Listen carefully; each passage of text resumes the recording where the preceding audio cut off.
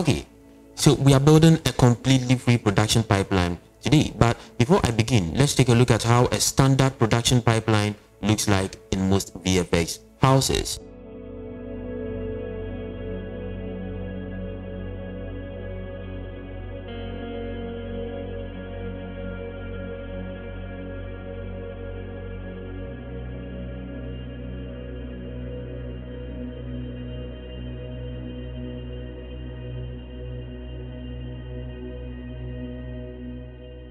Now, keep in mind, not all softwares listed above are used at once on a project. A studio might choose to build their pipeline sequentially this way, choosing one or two software from each category.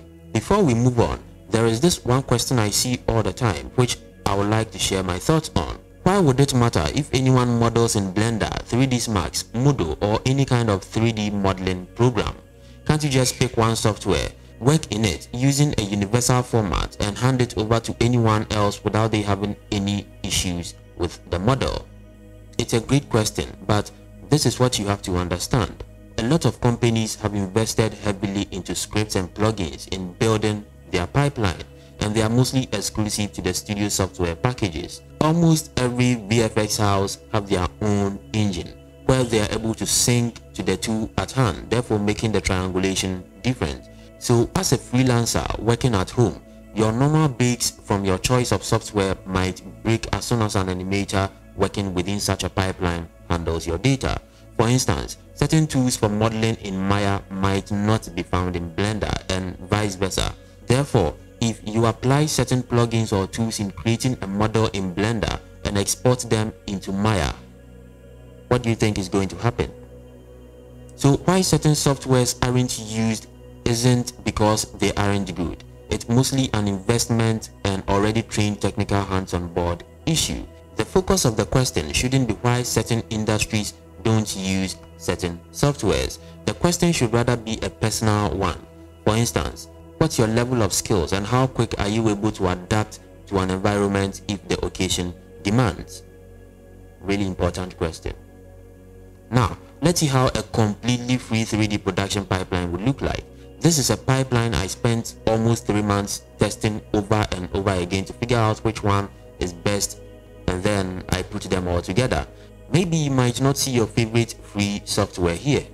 It's cool. It just didn't fit into the pipeline, and I won't say why, else the video will be full of junk info. So let's check out the free production pipeline I built.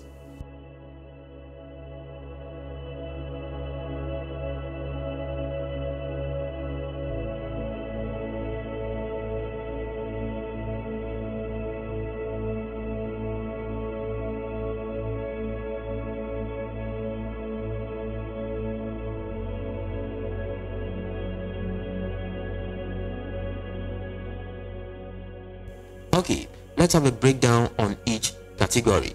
In the modeling section, I have Blender and DAZ Studio. Now, don't get me wrong, DAZ Studio is no match for Blender. If you want to model entirely from scratch in Blender, you could, but I decided to complement DAZ with Blender because of these two main killer reasons. 1.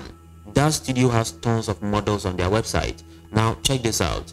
You can download a complete model from their website, import it into DAZ, and export it into Blender.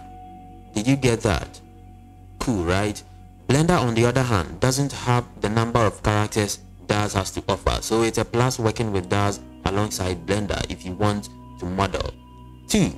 There is an app called DAZ to Blender, which you can download for free and work within both softwares without any struggle. Clearly, none of the other apps I tested were capable of this, though they also had their own advantages as well, but they weren't something you still couldn't do with Blender or DAZ. You can choose to use Blender alone if you want to start modeling from scratch.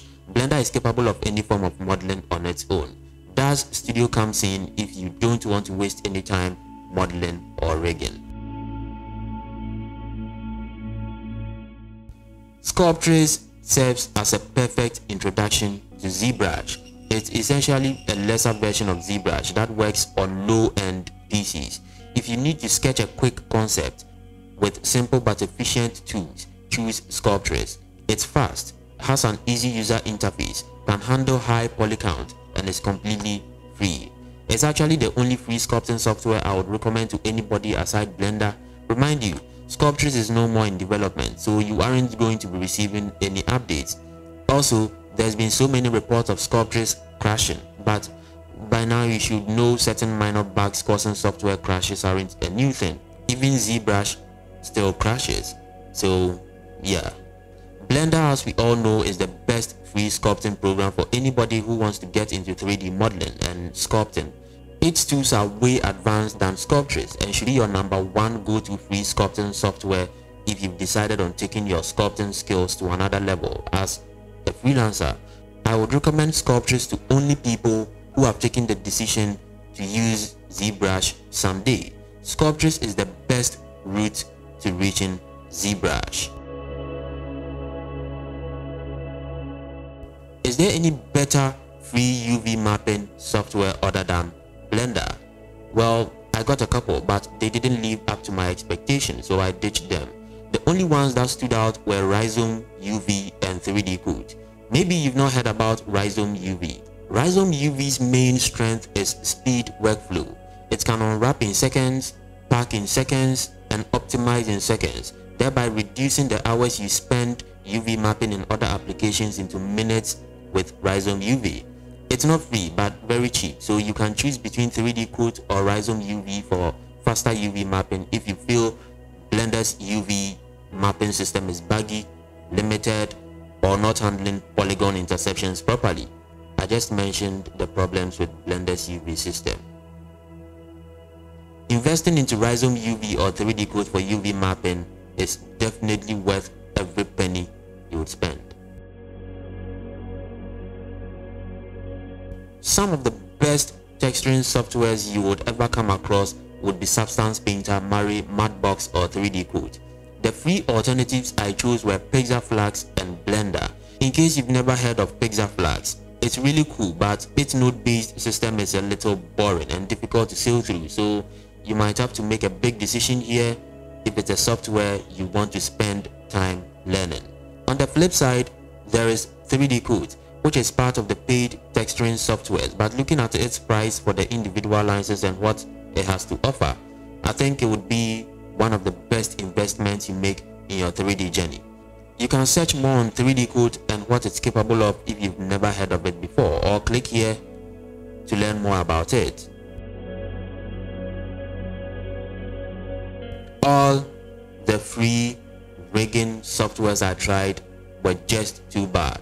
I even caught a virus with one weird rigging software I tried. I don't know whether it's a Chinese software or what, but thank God we made it out alive. Rigging is one of the most difficult tasks in the 3D animation field. If you want to rig on a more professional level, then you should be willing to invest into Autodesk Maya. Its side chick will be Blender, which is completely free.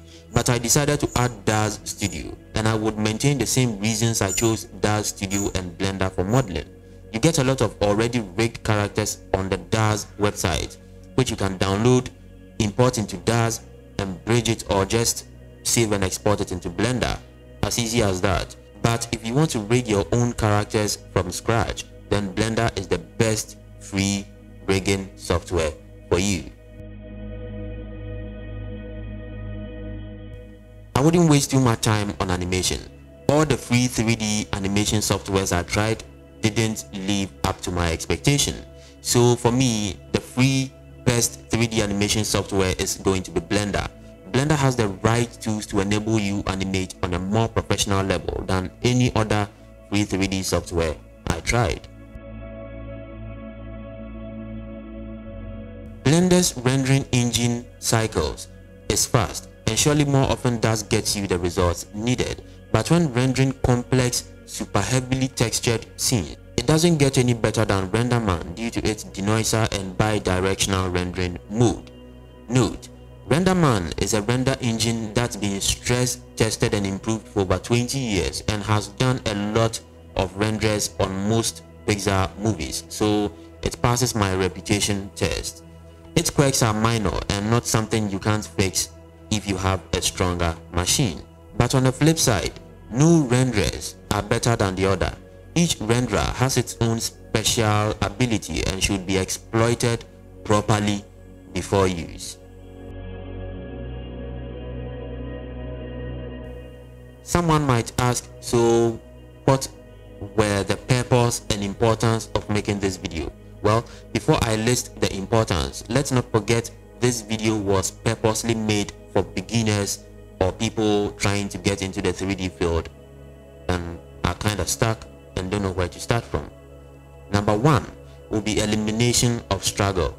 Now, what this means is I chose softwares that have similar features and style of operating when compared to industrial level 3D softwares like 3ds Max, Maya or Houdini, so that after making some money, or maybe just say you gain the skills needed and want to move on to a bigger software, you wouldn't struggle to cope with those. Easy transformation. See that?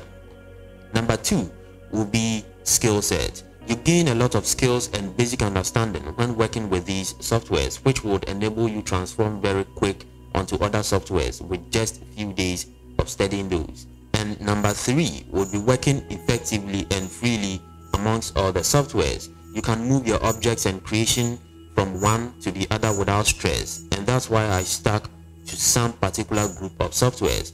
All the job is done here, no more stress. Most 3D newbies are actually looking forward to learning only one software that can do all the job. That's not a good decision if I have to be honest with you. Trying other varieties of softwares gives you an upper hand in your field of expertise. You become versatile. Clients see you to be reliable and trustworthy, and you become a fit for most studios if an opportunity like that is presented before you.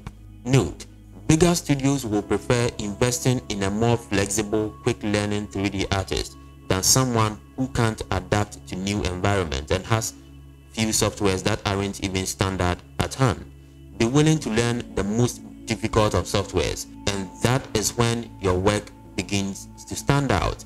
Good skills plus good software equals great output with minimal dark traces.